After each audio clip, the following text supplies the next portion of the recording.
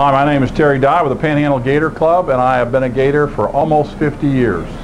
I came by the Gator Nation, before it was a Gator Nation, in about 1962, and I had moved to Jacksonville a year before, and my girlfriend, my wife now of 40 years, and her family took me to my first Gator game in about 1962-63 from Jacksonville, Florida. Andrew Jackson, class of 63, and I had been a University of Miami fan for many years growing up in Miami, and much to the chagrin of my big brother, I have been a Gator fan ever since.